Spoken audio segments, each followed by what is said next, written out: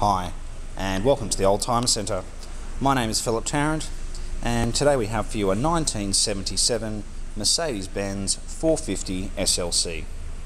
It's silver in colour with blue leather interior, and in general I think is in very good condition. It's got the slightly newer hammer style alloy wheels. The interior looks to be in very good condition for its age. The wood grain is in very good condition. Obviously it's got the odd, small, hairline crack and whatnot, but yeah, I mean, for its age, it's very good. Even looking at Mercedes from the mid-90s, the wood grain in a lot of cases isn't as good as this. The dash is in very good condition as well. There is one, looks like there is just one crack there, which really isn't too bad for a car of this age. I have driven it. It drives very well. It starts first time.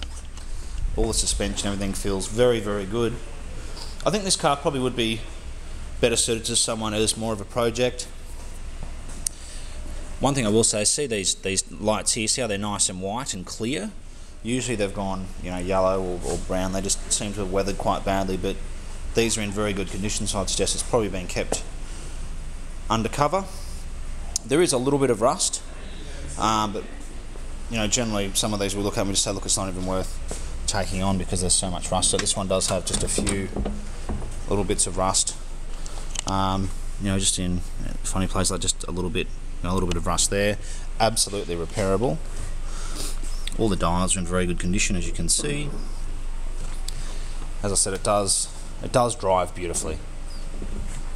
We'll open the bonnet as well, which is around the other side, as I should know, but generally it's in very good condition.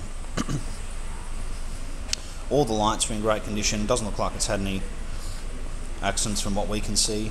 Everything does look very original on this car.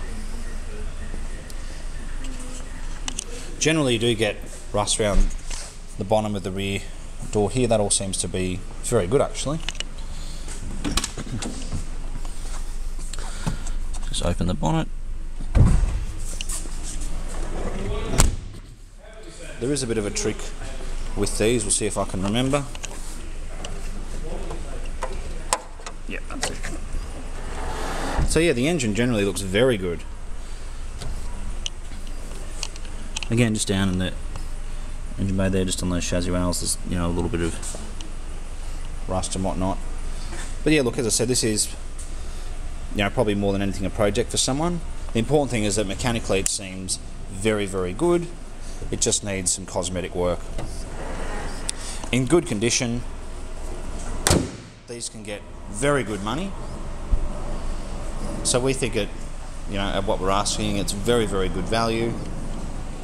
And as far as I know, it does have a genuine 171,000 Ks, which is fantastic. So look, give us a call. We're the Oldtimer Centre. We're located in Marrickville, and we certainly do look forward to hearing from you.